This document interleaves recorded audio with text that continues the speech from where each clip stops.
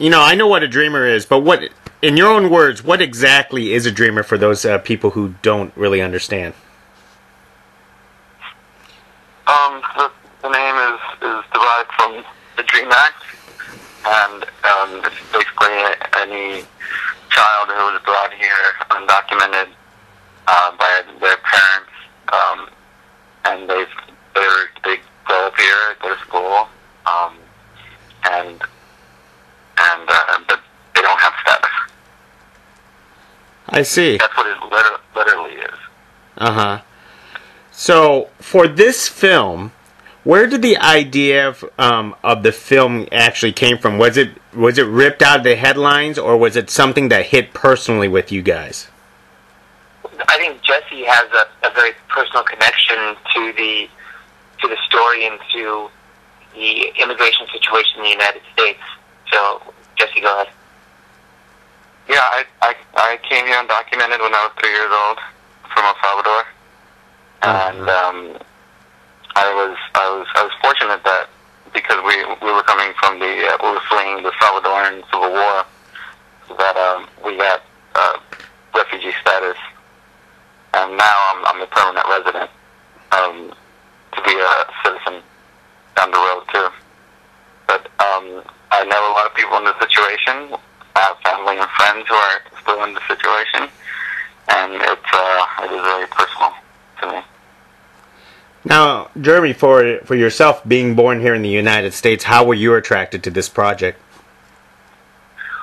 Well, I met Jesse when he had pitched me another script he had that he's getting ready to make right now, and he said, well, we also have this other script called Dreamer, would you like to take a look at it? And I said, sure. So I read it, and right away I could tell that there was a lot of heart, and it was written with a lot of care, and he was deeply invested in this project.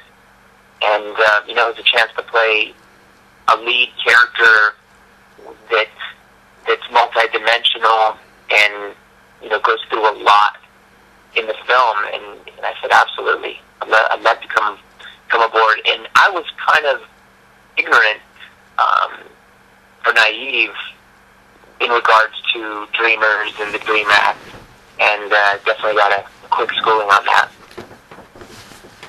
Now, this question is technically for both of you. Jesse, how did you research for this script? And Jeremy, since you're not an undocumented immigrant yourself, how did you research for your role? Well, as far as researching for the role, I have the perfect sounding board when it's in the writer, because of his situation and coming here undocumented and the people that he's surrounded by, and he definitely brought me up to speed on the situation. And then when we were doing a Kickstarter, he interviewed some dreamers and for our Kickstarter mini documentary, and I got to learn from them as well. So when you have basically what would be considered an expert on the subject directing and writing the project, it comes pretty easy. The knowledge does. And Jesse, how did you research all of this personally? Since a lot of these type of stories didn't really occur with you, I believe, right? Well, a lot of these stories, what? I'm sorry. Well, what wasn't really with you personally? It's other people's stories. So how did you research all these little plot lines? It just the structure just came together. I mean, no, I don't know a dreamer that's been taken in by a white family, but I thought it was a good metaphor to use to compare the families with countries, and just a good way to talk about it. But I have a lot of friends. I have a family that are still in the situation, and just talking to them and how they feel, how helpless they feel. It's really all the research I needed to do.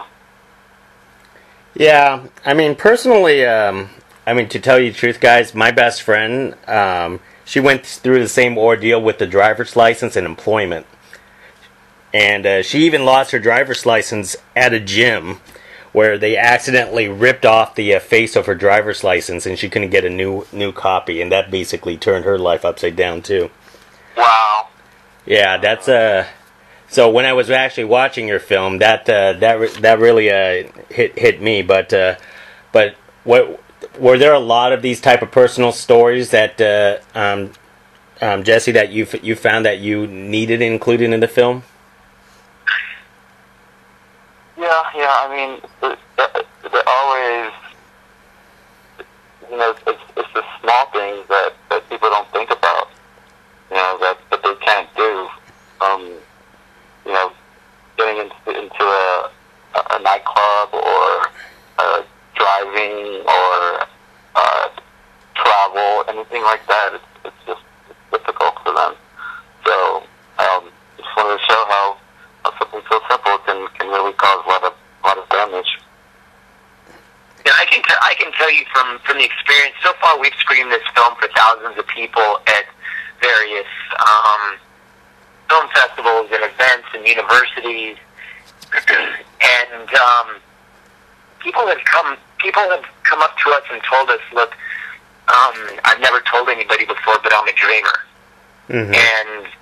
And to have a film that affects people so much so that they're willing to come up to you and tell you that, or come up to us in tears and hug us and say, hey, look, this is my story. Thank you so much for telling my story.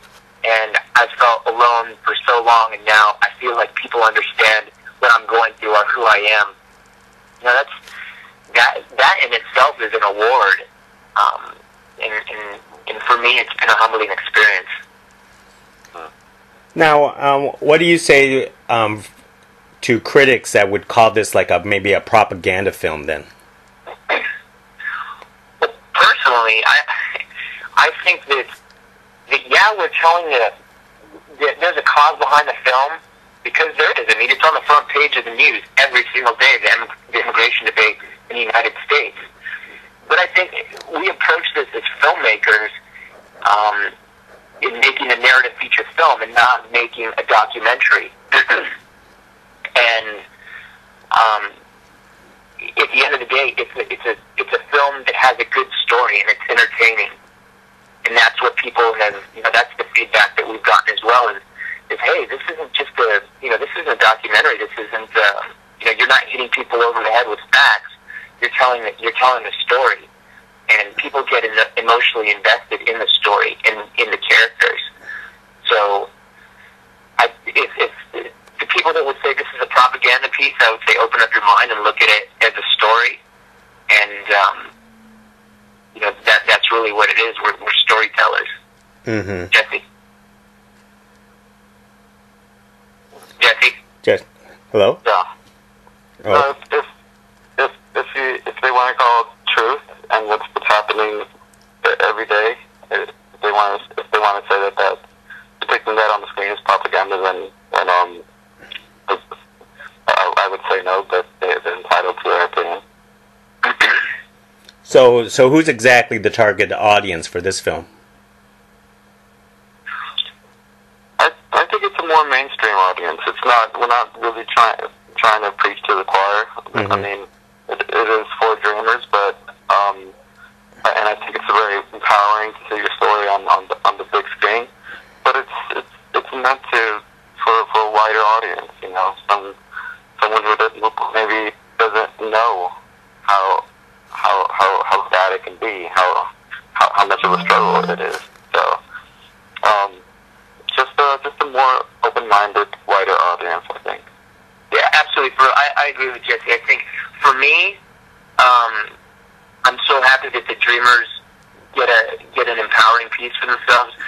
But I want to make this film, and I want the message to get out about this film, so that Middle America, so everyday people in the United States who are watching or reading Yahoo News or whatever news outlet and judging undocumented immigrants unfairly And I really want the piece to show the humanity of the dreamer, and to show the fear that they live in, and no human being should live that way. Mm-hmm. And that's really who, like Jesse said, I think the mainstream audience is who I hope to really take something away from this film. Now, on the timing of this film, President Barack Obama has already issued an executive order to help out these dreamers. And not only that, there's a Senate bill to help out, hopefully, all types of immigrants in the next few months. So is this film perfect timing, and it's still going to be relevant in the future? I hope it's not. I mean, I hope something passes and things change, but DACA is temporary.